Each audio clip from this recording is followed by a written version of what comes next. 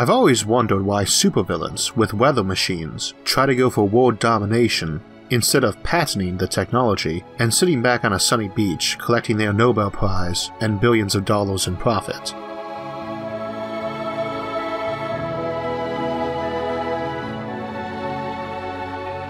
The topic for today is weather control and geoengineering, essentially a second look at terraforming, but with our planet specifically in mind. How do we warm things up or cool things down? How do we make a place like the Sahara Desert a cool forest, or the Antarctic a warm jungle? How do we build islands or make inland seas drinkable? How would we build cities on the bottom of the ocean, or underground, or inside a mountain? We aren't too interested in the near-term stuff. That's not what this channel tends to be about. We also aren't going to be discussing the ethics of any of these projects or climate change. Any tinkering with the planet at this kind of scale has ethical issues that won't be black and white. It's not a lifeless rock we're terraforming, it is our own planet with its own existing ecology. As to climate change, everybody has their view on that already, and I have no interest spending my limited time discussing it when so many others have. It's totally irrelevant for our discussions today anyway, because we'll be dealing with technologies and projects that could handle the worst case scenarios of runaway greenhouse effects with a casual shrug. It's certainly an important topic, but if you're doing the stuff we'll be talking about today, it has ceased to be one. We are not controlling the weather by seeding the clouds today. We're doing it by building giant mirrors and shades in orbit, or erecting artificial mountains as windbreaks. These are the kind of all-in strategies where we are talking about turning millions of workers and trillions of dollars worth of equipment and industry on a problem. And we don't actually care today if the ocean level will rise in the future or why, just what we can do if it does. And again, this episode isn't about the ethics of any of this. Obviously, deciding to make Greenland a nice summer resort has lots of consequences and ethical dilemmas. We do not care about what those are today, though they are good and worthwhile topics for contemplation, but at the end of the day I don't have any special insights on them, and others can discuss them as well or better than I can. What I can discuss is how to make it a warm sunny day on the northern Siberian coast in the middle of December. We are going to do a little bit of history on these topics, and I should add that while it isn't necessary to have seen them before, there is material we have covered in previous episodes which I'll be skimming over here.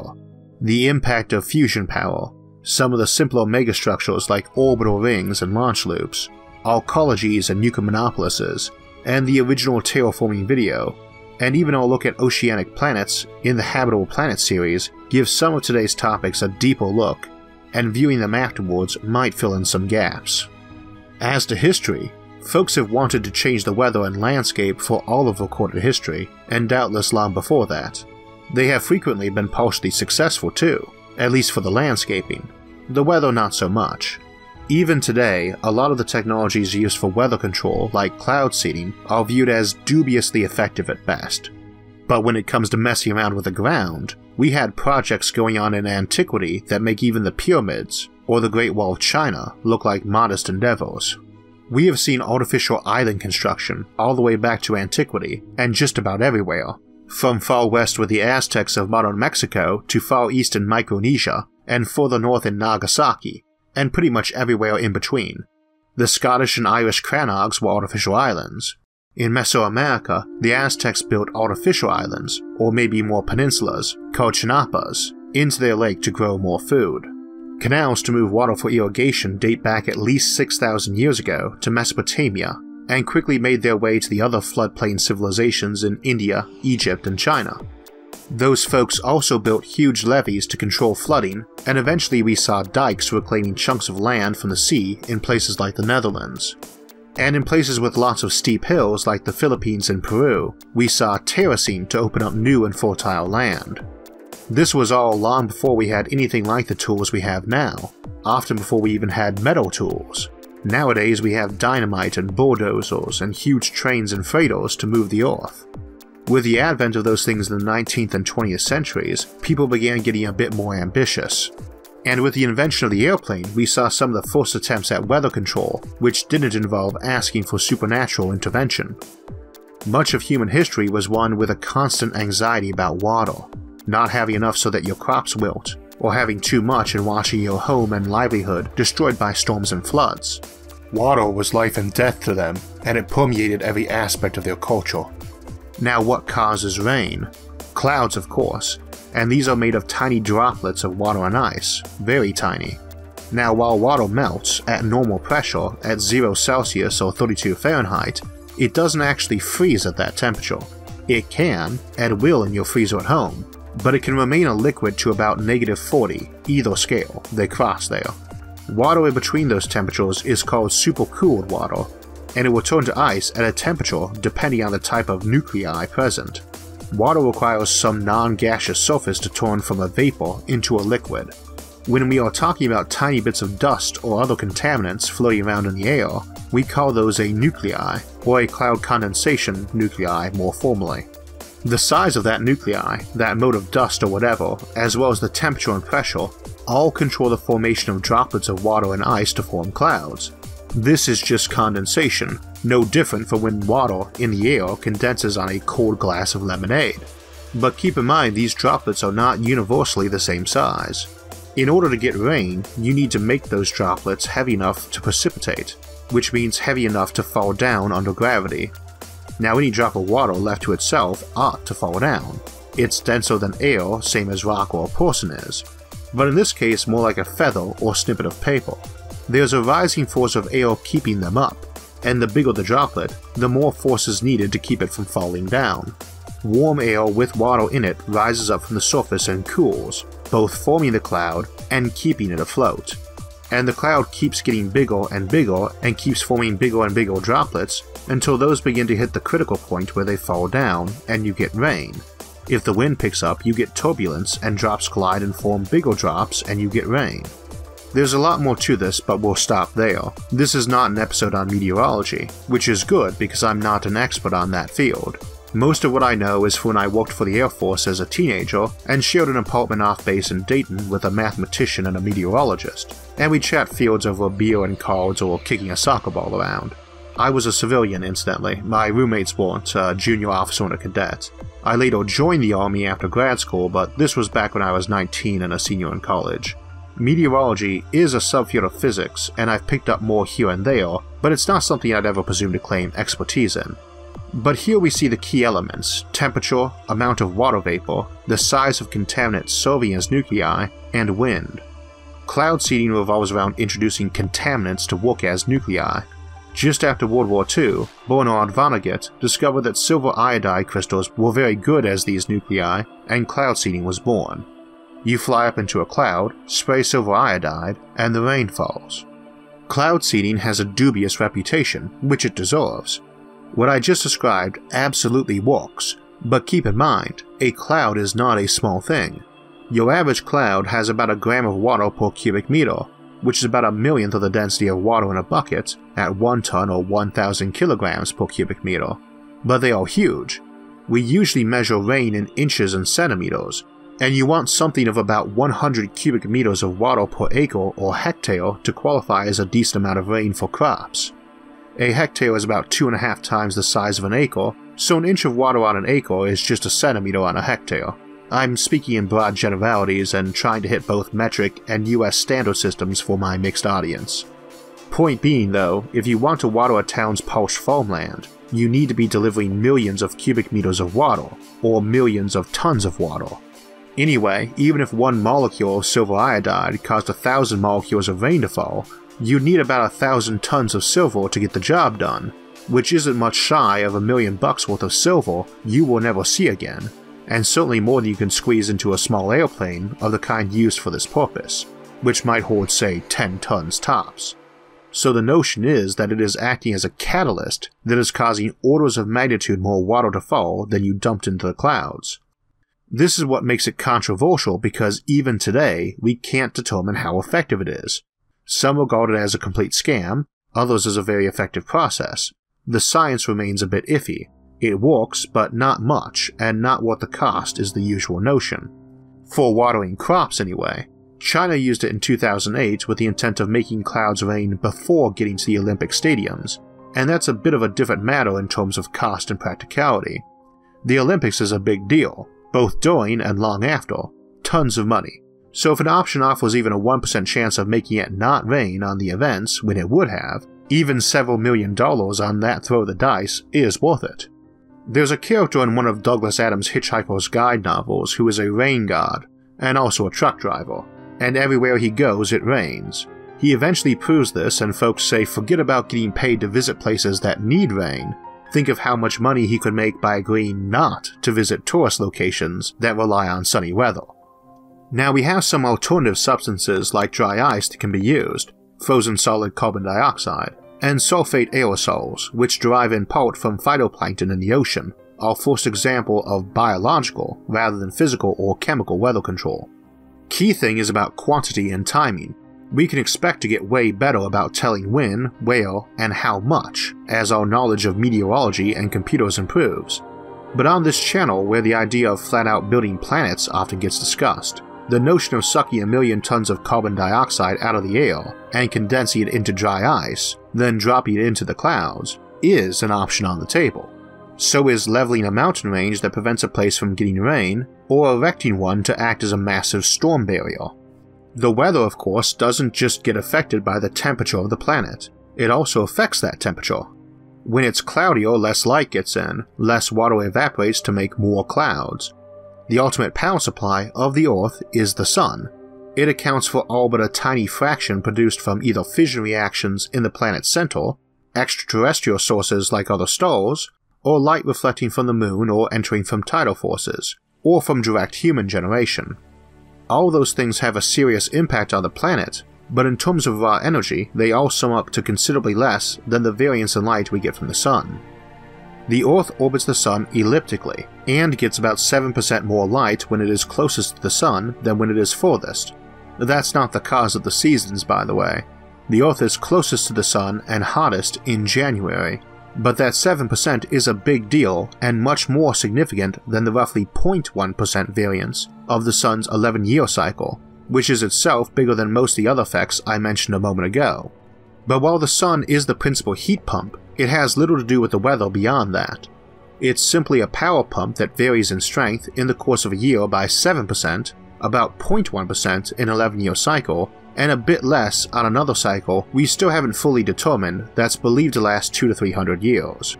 Other cycles of the Sun, as well as the galaxy, have been proposed, but these remain hypothetical due to the very long timelines we'd need to observe them, and the uncertainty values of things like ice cores that let us peek into ancient weather. Sunlight needs to hit the ground to feed our plants, but to get there it has to go through all the air and clouds that are more reflective or higher up bounce it away into space. Similarly, a massive tract of white, reflective sand bounces much of it away, while much can be absorbed in the air itself. Something's reflectivity in this context is called its albedo. Most of the Sun's light is also infrared, an essentially useless frequency of light for the purpose of seeing or powering plants. It's also how energy, once absorbed, gets re-emitted to radiate away into space and cool us. I should note that infrared is a huge chunk of the light spectrum, and what comes from the Sun is very nearly visible, while what we and other warm objects like trees or the ground or even ice emit is much further away from the visible, and the materials which are said to absorb or reflect infrared light do not necessarily perform the same for both these segments of that spectrum. We consider a greenhouse gas to be a gas which absorbs infrared light. Oxygen, nitrogen, and argon, the three main constituents of our atmosphere, do not absorb it. Water vapor, methane, carbon dioxide, and so forth all. In and of themselves, that creates an insulating effect to warm a planet, and everyone agrees on that. The argument is about feedback effects, positive and negative. Warm a planet, add more water vapor, temperature rises more, a positive feedback. But you also get clouds, more light gets reflected away, cooling a planet, a negative feedback. No one disagrees about that either, by which I mean no scientists, no one else's opinion matters in this regard. There's tons of disagreement about the various feedbacks and their total effects. The loose consensus is the net feedback is positive, but it is very hard to determine the specifics. Needless to say, we really want to know those specifics, and in the next few decades we probably will get them down, or at least get them down much better. This matters a lot for the more subtle types of geoengineering because it tends to rely on trying for a tiny change that acts as a catalyst, the same way the silver iodide is thought to for cloud seeding. Complex dynamic systems, like our planet, can show huge unexpected changes from minor effects, or be surprisingly resilient to them. Most of our interest isn't on the subtle at all. There's nothing subtle about dumping millions of megatons of water on a desert every year to try to make it green. That will produce way more water vapor in the atmosphere, and when it does turn green, it will absorb more sunlight than the sand does, both of which would warm the planet, though amusingly, it would also suck carbon out of the air to feed those plants. Obviously, it sure would be nice to know how much that was impacting temperature. Similarly, making jungles down in Antarctica or sunny beaches along Siberia's coast or the Hudson Bay would have a pretty big impact, one of which would presumably be changing sea levels, but that by itself is not too big a concern, relatively speaking. Contrary to what some movies indicate, even if every drop of ice was melted at both caps, there'd be tons of land left over, almost all of it. But more importantly, one can build dikes on a coastline, which sounds like a huge task, and it is. But places that have hundreds or thousands of kilometers of shoreline usually have millions of kilometers of roads, and that's a fairly similar thing. Coastline length is tricky to measure since they generally are not straight lines, making them longer, but that's good because it gives you more shoreline real estate. If you were diking up your coastline, you'd probably want to make it quite wavy, more coastal properties. That's an important point when building artificial islands too. A great big circle is your most landmass efficient method, but not particularly ideal for either homes or agriculture. Long, snaky islands are better. Landscaping your coast to maximize their size is one thing you might do, but it's also a good idea to scape them in a way to minimize runoff. The fresh water and the nutrients in it when a river empties into a sea is quite valuable. How much are we talking about, by the way? If we decided to dike up all the planet's coastline, scale always matters, so it's worth asking. There's no agreed-on figure for the length of the Earth's coast, but most place it at somewhere around 1/3 kilometers. The absolute maximum sea rise, if we melted all the ice everywhere, is about 80 meters. So let's go quite over the top and assume our dike needs to be 100 meters high and 30 meters wide.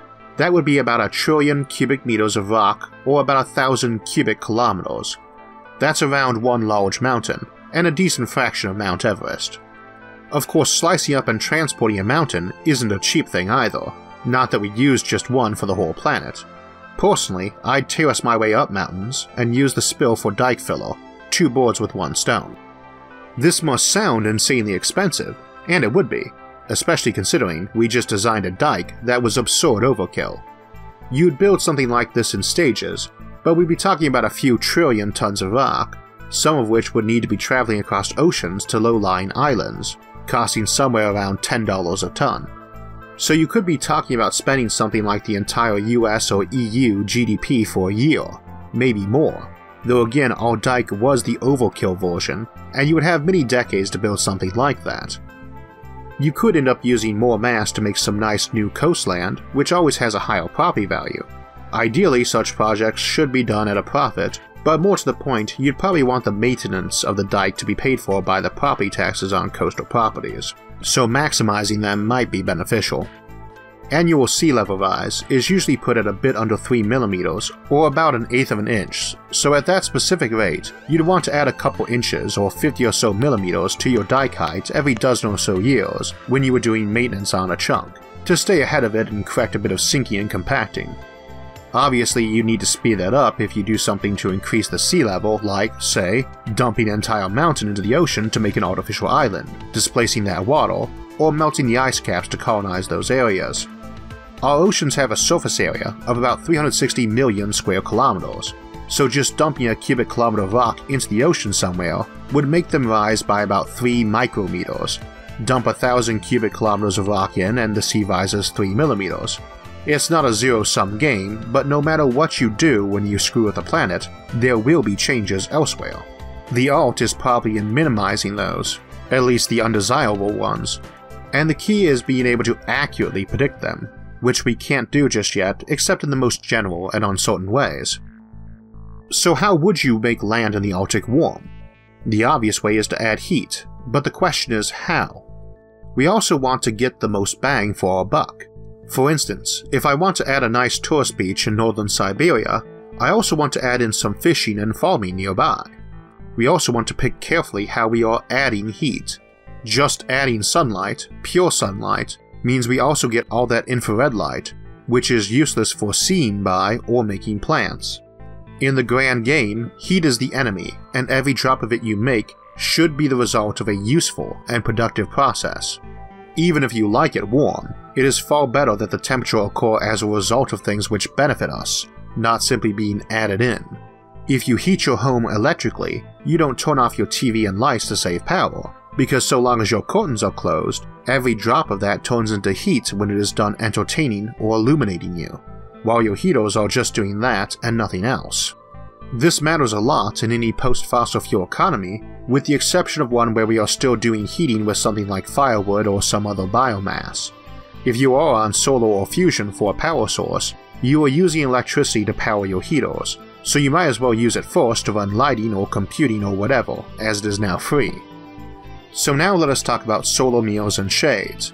The concept is simple. You put a mirror in orbit around the Earth to bounce more light onto a spot, or you put a shade up to reduce the light. The shade may also be placed at Earth's L1 Lagrange point. I also want to emphasize that you never want to think of these as singular objects or massive. A square kilometer of shade made of something a micrometer thick is just 1 cubic meter, generally a few tons. The whole cross-section of our planet would take a couple 100 million times that much material to shade in its entirety, but for a conceptual equivalent, that's around the mass of the colony ship Unity that we discussed last month, or several large pyramids. It's a lot, but nothing like the mass we discussed for our planet-wide seawall. You would be talking about many thousands of conventional rocket launches though. Of course, you don't need to shade the entire planet, nor do you need to source the material from Earth. The Moon or a near-Earth asteroid would work. They are also, again, not a single object, not some massive shade hundreds or thousands of kilometers across, but tons of tiny ones massing about as much as a person and covering a football field or so. So we don't ever want to beam infrared light down to Earth. It's useless. So our shades are opaque to infrared light, but not to visible light, not opaque to both. Better to have 2 shades blocking infrared than one blocking infrared and visible. Same heat blocked, but no useful light lost. Same for the mirrors. You make them reflect visible light, but not infrared light. You might also want to block some ultraviolet light too, but that does have some uses. You can also be selective, blocking just part of one of those frequencies, like blocking some of the green light that plants don't use, but not all. For current climatological concerns, we need to block at most 1% of the sun's light. Incidentally, you'd never be able to tell we were doing this unless you were looking right at the sun, and it would be hard to tell even then, especially if we decide to block 2% of the infrared rather than 1% of all light. Of course, you'd not be able to tell looking at the sun anyway, since you'd rapidly go blind and hardly see clearly while you did this. And you wouldn't put up one big shade or a bunch of small ones altogether, you'd spread them out more evenly. This is probably your fastest climate change fix. Get a big factory base on the moon and churn out thousands of tons of shades, pack them into pods and launch them with a mass driver to unfurl when they get into their position. Each one will occasionally need to be replaced, maybe every decade, maybe every century, but you'd be maintaining a few million square kilometers of shade, and depending on their lifetime, that means you'd be manufacturing between 100,000 to 1 million tons of shade every year. Sounds like a lot, but that's less throughput than a large car factory, and you are manufacturing something a lot simpler than a car. I'm also using very approximate numbers. An aluminum solar sail is about 1/10 of a micrometer thick, but I don't think you'd want to go that thin. We don't actually care about the mass that much, it's just that a lot of times when I discuss these concepts, folks figure I'm proposing some Herculean task we could never do. Obviously, setting up a moon base stacked with thousands of workers and robots, mining and manufacturing shades and mirrors, is not cheap. Neither is employing 1 million people to excavate rocks and transport them hundreds of kilometers to make and maintain seawalls. It might be cheaper to just stop screwing with our environment, but it is the reason I don't worry too much about some things. Global warming, solar shades and dikes and seawalls. Extinct species, get samples of their DNA, freeze them and transcribe them digitally, and clone them back when it's safe to have them again. These are not great solutions. Much better not to make something go extinct in the first place, but it removes some of the stress when you know it can be fixed. So what about Arctic and Antarctic colonization? What about weather control with solar mirrors and shades?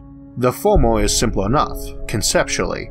You just aim a mirror or dish or lens, or of course many of them, at the spot you want warm. Keeping that on target is a bit trickier, but not only do we have tricks for that like Mornia or Tundra orbits, but you wouldn't need to. Again, you're not using just one, and they're on all the time, whereas I don't want to light a spot all the time. I could use a series of mirrors in one orbit to light 3 spots around the planet, like someplace in Canada, eastern Siberia, and Sweden, and just swivel each between the targets. Sometimes they're almost all on one point, for it's noon. Sometimes it's half on one and half on another for later in the day. This lets you circumvent the times of year when those places would be completely dark too. By the way, since some of you will be wondering, no, these are not good weapons. Anything making power in large quantities can be weaponized, but it is sort of like stealing thousands of flashlights so you can aim them all at once at one person and burn them to death. It's a lot easier to just steal a gun and shoot them. You could focus a bunch of them on one spot, but you'd be building them to focus individually on large spots in the first place, so like the flashlight, you'd have to turn tons of them on one place to light it way brighter than noontime sunlight, which you might do for weather control. Needless to say, being able to add and subtract sunlight where you want it with shades and mirrors is a pretty effective weather control system.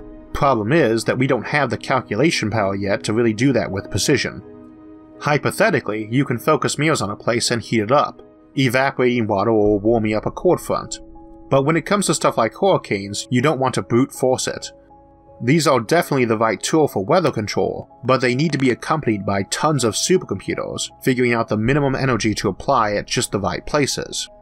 We will get there, probably before we even have solar mirrors or shades, but in the meantime, your best protection in terms of geoengineering to protect yourself from things like tidal waves is seawalls. Specifically seawalls, not the dikes we mentioned earlier.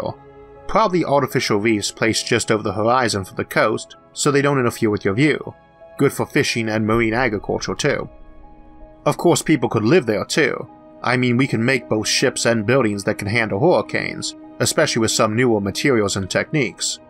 Personally, I like the biological approach to this stuff. You don't just make a wall, you make a reef or a farm. More food for people, and the fish too. As we discussed in the Ocean Planets episode, the deep sea doesn't have a lot of life in it because while there's plenty of sunlight, the nutrients are all deep down where the light doesn't reach. The other problem about such planets, where there is just no land, is that nothing breaks up the storms, so there is a lot to be said about us deciding to build tons and tons of thin islands, which supply those nutrients, and break up those storms. You could just knock over lots of mountains for such purposes, making those places nice to live while adding islands with the removed mass. But we should keep in mind that the same type of supermaterials we contemplate for things like space elevators make great skinny anchor tethers or support pillars for floating islands, or ones that just sit on some thin pillars and widen out near the surface. As a similar concept, you can hollow out mountains using the same types of materials if you want to keep them as storm barriers and for their aesthetic look. You'd have to bounce light inside them though, but you could probably make a glass-top dome that an orbital mirror could send extra light through that would look like a snowy cap from a distance. You could do similar tricks if you wanted to make warm oases in Arctic areas. If you're thinking about thawing out tundras for living area, but want to keep a lot for natural habitats, you can increase the food supply in those natural habitats with oases like that. It lets you keep your tundra, desert, and ice sheet habitats in smaller quantities, but housing more of the natural life. Polar bears need a couple hundred square kilometers of sea ice habitat each for their food supply, but if you're enhancing the local biomass with the occasional warmer, fertile oasis, you get higher polar bear density. Essentially just a big greenhouse with a lot of entrances designed to minimize heat leakage, with light shining down on it. Easier to use fusion, of course, which also opens underwater habitats like the kind we discussed in the Ocean Planets episode. Fusion, if you can make it work and make it cheap, is way better than orbital mirrors for getting these jobs done. It lets you put grow lamps down at the bottom of the deep sea to do the oasis trick again, and lets you use those tether anchors if you're doing the floating islands, as the vertical reefs I've discussed in other episodes. Those tethers don't have to run exactly vertically either. You can run a few out at angles to anchor something more like guy wires. You stick some grow lamps on those and some places for dirt and nutrient to collect, and you've got another new food supply for people and fish. Doubling up too, because that ought to increase the marine snow that feeds all the critters that live in the black deeps of the bathypelagic and abyssopelagic zones. You would still want the shades though. Prevents overheating when you're basically producing Kardashev 1 scales of energy. The shades are always handy. You might even intentionally cool your planet more with those shades than you normally should, just to ramp up the amount of carbon dioxide and water vapor you can have. Plants love both of those. So if you can increase them, while keeping the photosynthetically useful wavelengths of light the same, and the temperatures the same, you'd have quite the biomass explosion. We do not necessarily want to remove the excess carbon dioxide in the atmosphere, not if we can keep the temperature the same, although we do not necessarily want to do that either. One can make the argument that what maximizes biomass, both the total present and the production rate, is the best option. You also do not have to put shades up in space. Balloons tethered to the ground can be floated up to reflect light away just like orbital shades. If these are infrared reflective on their tops, so much the better. Probably not a bad power generation method either. Probably cheaper than the orbital variety if you have to build on Earth too. Balloons need to be sturdier, thicker, and more expensive to manufacture, but you save on the launch costs. If you're building up in space, probably the other way around. We also have some biological options too, especially if we open the door to genetic engineering, though a lot of existing species will do the job with judicious usage, helping to control runoff and erosion. We discussed some of the more far-out options for that in the gene tailoring and bioforming episode, and we're running long on this episode, so I'll refer you there. But imagine for the moment being able to grow your seawalls or islands by using plants to do carbon capture, and use that to make the structures in question. But even if you're building them out of concrete and steel, you can still drop some dirt and plants over top of them. It's sort of like in the Arcologies and Eucumenopolis episodes, which this episode is pretty tied to. How we saw that a planet-wide city wasn't some smog-filled hellhole covered in concrete and steel, packed with 1 trillion people, but rather a lot of forests not very packed with people at all, even though we'd probably have a couple trillion of them, because it basically comes down to getting rid of heat, and making the most use out of your energy before it turns into heat. Same thing today. We were just looking more at the planet than the places we live on it. Obviously, a lot of these techniques discussed today won't be practical for some time, maybe never. They all have consequences too. That's what happens when you're terraforming your own planet. The ethical issues for each I leave for you to consider, and you're welcome to talk about them in the comments section below, or over on the Facebook group Science and Futurism with Isaac Arthur. Next week we'll be looking at crazy aliens, and unlike in the Stupid Aliens episode, we won't be discussing misconceptions about aliens from fiction, but rather how many of the things we think of as crazy might be normal to actual aliens, or how they might view us as nuts and each other too. To get alerts when that and other episodes come out, make sure to subscribe to the channel. If you enjoyed the episode, make sure to like it and share it with others. Until next time, thanks for watching and have a great week.